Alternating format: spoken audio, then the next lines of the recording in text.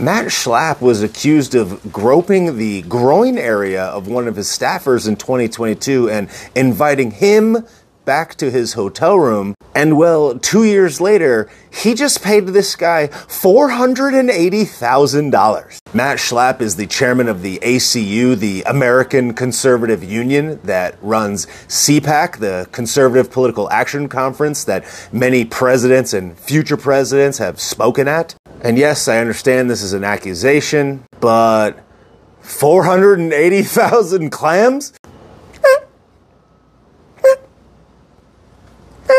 Look, I'm not asserting guilt or anything, but like so many conservatives, this is a married family man, a man of God, etc., allegedly.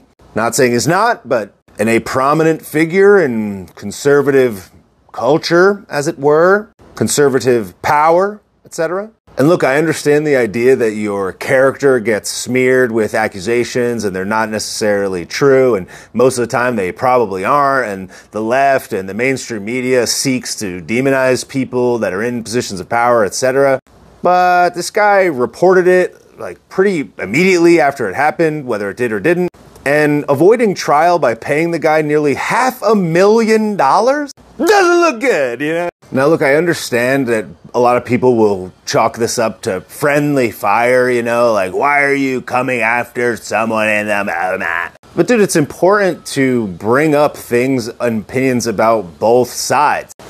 Myself and so many people like myself that think like me feel constantly disrespected by people on my supposed side, so I don't really have much of a side anymore. And I understand that these stories are basically red meat for the other side, and certainly for the media and Rolling Stone and all these other garbage media outlets. And I understand the high cost of legal bills, etc., and the fact that this guy sued for like $9 million and he's getting away for like $500,000, whatever. And I'm no legal expert, and I understand the high costs of court cases, etc. But to just pay the guy $500,000, it certainly doesn't look good.